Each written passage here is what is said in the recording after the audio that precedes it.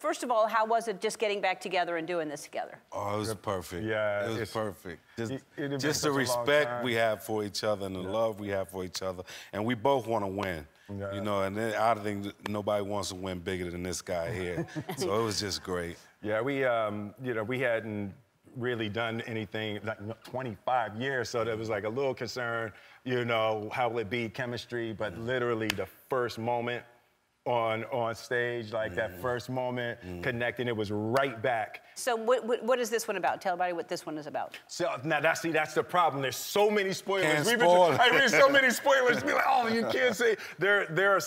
So essentially, Martin's character wants to retire. And something happens, so you can't even give it. It's like hard, yeah. Something happens in the movie, and my character really does not want to retire.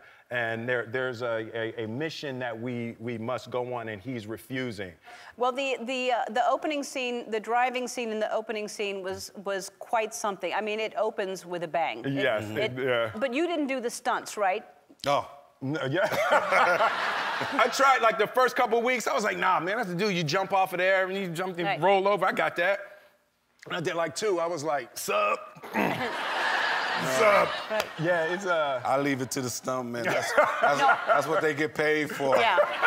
No, I didn't think you would, because I can tell, because you said you don't want to do those things, but I was like, I gave it a shot. Yeah, yeah. like literally, I probably got 4 days into shooting, and I was like, yeah, we're gonna let the young boy do that. Yeah. Exactly. That's what they get paid for. All right, we're gonna take a break. We're gonna play a game after this. Yeah.